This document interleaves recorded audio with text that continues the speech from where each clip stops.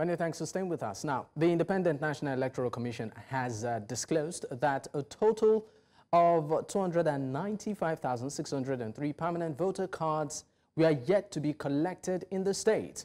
The commission also stated that a total of 17,705 ad hoc staff and 11,799 security personnel would be engaged for the poll, which is coming up on November 16th. The resident electoral commissioner in the state, Mrs. Oluwatoyin Babalola, disclosed this at a press briefing at the headquarters of the commission in Akure, the state capital, on Monday. The REC reiterated that the commission was fully prepared to ensure that the forthcoming governorship election is free, fair, and credible. Now, joining me on the program this evening to discuss this is Honorable Wole Akingbasote. He is the chairman of the Ondo State People's Democratic Party Diaspora Committee.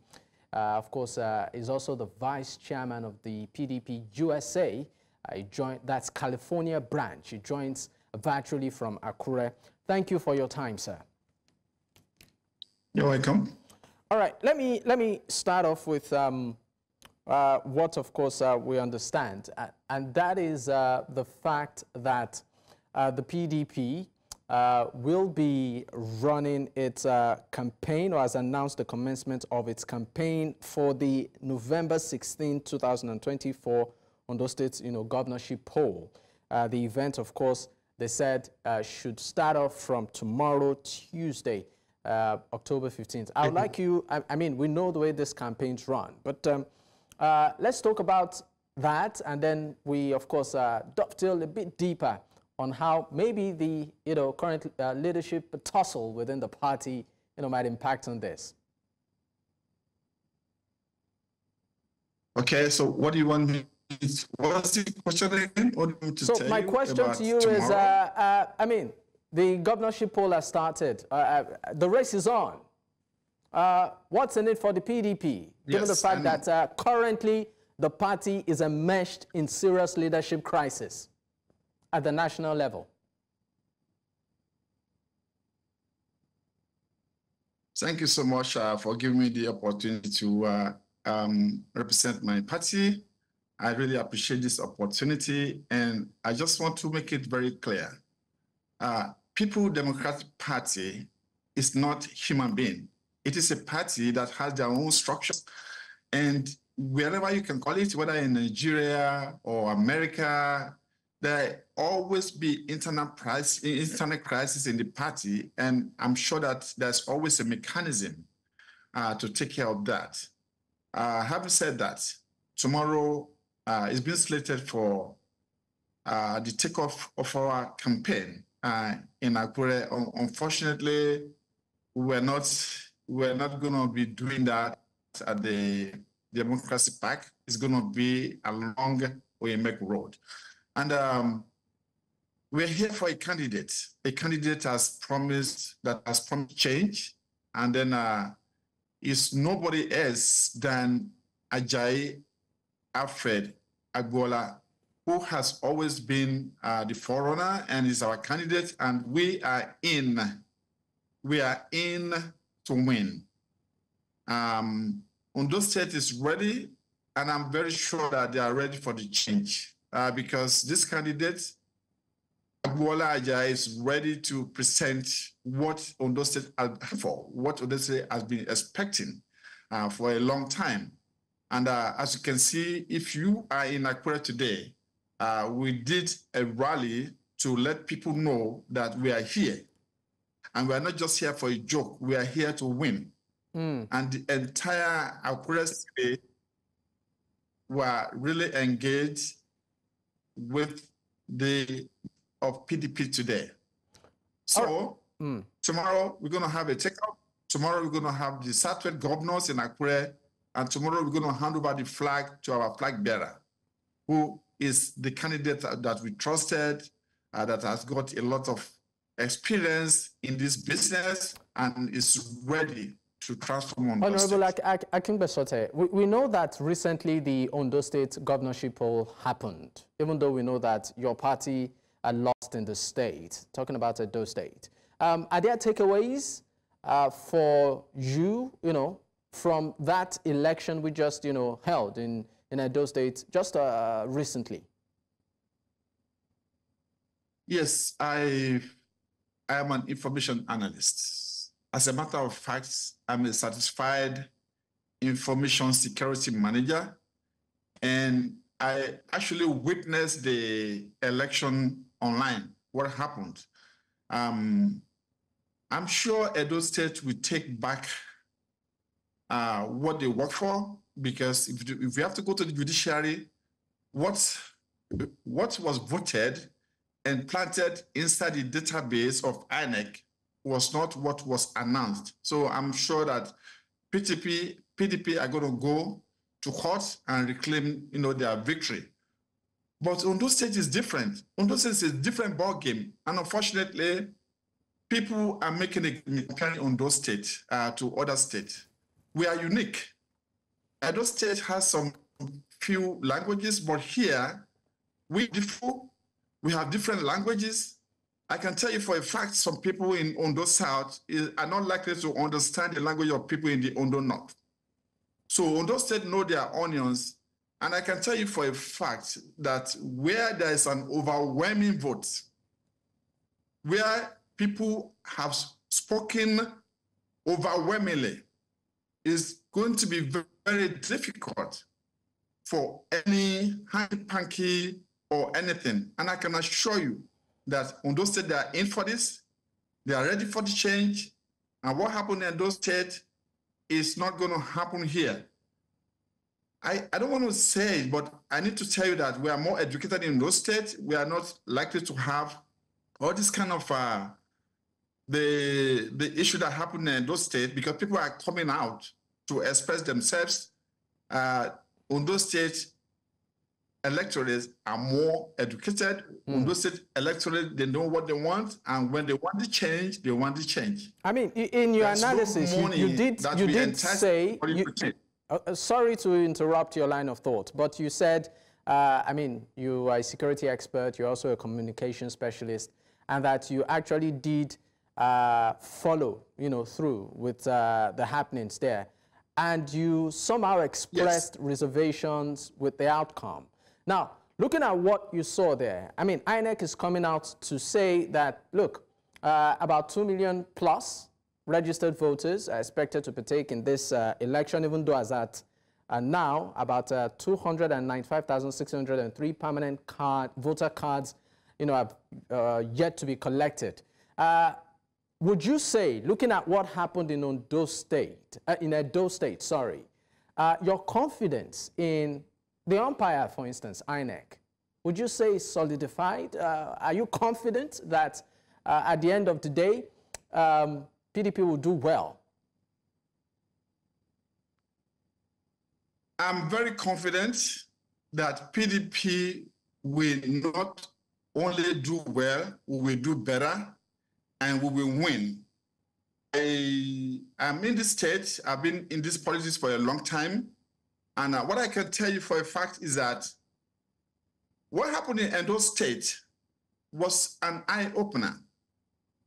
And unfortunately, they invited technology. And when you invite technology, you are encouraging transparency. When the voters voted and the votes were counted and the paper was scanned and it was exported to the database, which is worldwide, which everybody has access to it. And when I have a figure of 20 and you are declaring 50 or 40, then you have a fight with technology, which is going to be very interesting for me to know how the numbers that were presented to the public is different from what we have in database. As a matter of fact, I recorded most of the IRF data there. And what I saw was totally different from what I said. I'm not a lawyer, but on the area of technology, like I said, I am an information security manager, certified one, CISM. And our job is to ensure that there's integrity, there's transparency, there's confidentiality. And I did not see this in Edo State. So whatever happens in Edo State, I wish them good luck. But I want to tell you for a fact that if we have to follow what happened and what the technology presented, PDP will take over their right. Having said that, Ondo State is different. So what will the PDP in Ondo State be doing differently? What will the PDP in Ondo State be doing differently? What Ondo State people, what will be done in Ondo State as a party shifting? I'm not here now to disclose some of our strategies. But what I'm telling you is that in Edo State, there were very close rivalry between APC. Somewhere you have a very close, very tight vote. But here it's going to be overwhelming. When you have in a polling booth about 90% of one party against 10%, it's going to be very difficult for rigging or over-bloating any figure. So I am assuring you, as a veteran politician in Ondo State, and from what I have seen, Ondo State will be different. Everybody will come out, lively, and whoever is planning to snatch any vote or try to overbloat figure, it's not going to happen because it's going to be overwhelmed. The people will come out en masse to vote for PDP. So in a polling booth where you have, in the 10 of a polling booth where you have 8, and you have other side 2, it's going to be very difficult. So we had a lot of study on what happened in Edo State. We are using it as a benchmark to see what we can do, to see what happened and how we can develop on it. Or like I said, so Ondo State is ready, and we are ready to win. We are ready to win this election. I can assure you that. All right. Honorable Akingbasote, let's quickly go on a break. When we return, of course, we will pick up. Do stay with us. Many thanks for staying with us. You're still watching Politics HQ on News Central Television. I still have my guest with me, Honorable Wole Akingbasote, is the chairman, Ondo State People's Democratic Party Diaspora Committee. Is also the vice chairman of the PDP USA California branch, and he joins virtually from Akure. Once again, thank you for staying with me, sir. The issue we are looking at has to do with, of course, the governorship poll ahead in Ondo State. And let me come back to you, sir. Let's talk about your candidate. He started his, we know he started his political career, under SDP, and, as sort of grew, the ranks. And at some point, he was the deputy governor to the late Governor Rotimi Akeredolu, and things fell apart. And he moved from, the APC, changed parties, to the PDP. So my question is, there has been a lot of drama, particularly around him and around this time as the deputy governor with the former governor of the state. And in terms of all of that, how much of that do you think can impact on his chances in this polls? Because we know that at some point, the situation became so messy that he was asked to resign, and he refused to. And the people of Ondo State actually saw all of this play out. Well, thank you for giving me that opportunity to express myself regarding our candidate, Honorable Ajayi Alfred Agbola. Thank you so much for the opportunity, and I want to assure you that I just want to take it for a situation where I want to let you know that I reside outside this country, and when you are going for an interview, they don't really know, they don't really care about your qualification. Although your qualification is okay. You may have PhD in America, you may have some paperwork, but they want to ask about experience. If you're going for a job, they will ask for your experience. Ajayi Alfred Agbola is an experienced politician. is a grassroots politician. He did not just have a PhD in politics, but he has went through all the processes. So he knows what it is. When somebody become a councillor, when somebody become a local government chairman and become chairman of so many corporations like Osopadek and other things, and later he become a member of House of Representatives, and he went through that stage to become a deputy governor of his state. You will know that he has went through the rank and file of politics. Okay, I mean, talking about experience, because you are sort of basing his competence around experience. We know that at some point he was a former member of the Federal House of Representatives and represented Ilaje Ondo, that's the federal constituency under the PDP. And at some point, he was also the deputy governor of the state. So can you just give us about 3 achievements, political achievements he achieved, while he was holding those positions? Well, as far as I'm concerned, from the record that I saw, I learned that there are so many consistency projects that he has done. He has done a lot of consistency projects. He focused on women and children development when he was a member of House of Representatives.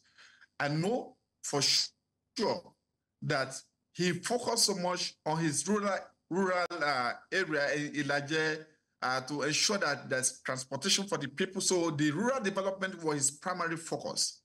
He did develop his area, and we know that what he brought to that area, definitely that is what he's going to bring to Ondo State as a governor.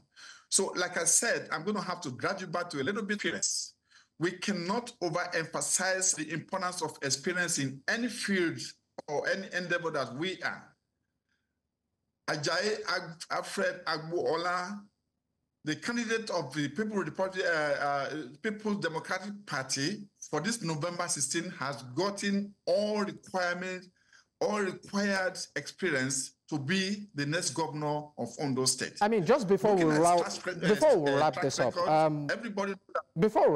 I'm sorry I'm interrupting you, but we are pressed for time. There are also controversies around his admission, at the Nigerian Law School. Do you have information on that? Can you clarify that? As far as that is concerned, I have information. I have been told that those are lies, just fabrication. Like in Nigeria, every time everybody, President Tinubu went through this process before. So the issue of blackmail and destroying people because people are in a position in Nigeria is common. It's a common phenomenon. So that is not that does not affect him. And Ondo State people know him. They know that he's a lawyer. They know that he went to school. They know that he has more education and more experience than the present governor in Ondo State. So he attended the Nigerian Law School. So he attended the Nigerian Law School. He finished. He went through the process there. Yes. He went through the process and is a lawyer by profession.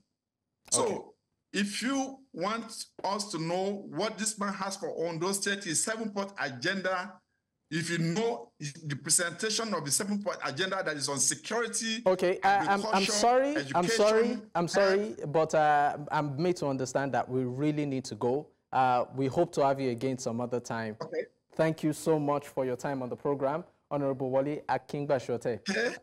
Thank you once again for being on the program. Well, I wish I could other time to present my candidate. And please, before you go, let me put his cap on. No, I'm sorry. That would be commercial. But thank you once again for your time. We sincerely appreciate you. Thank you.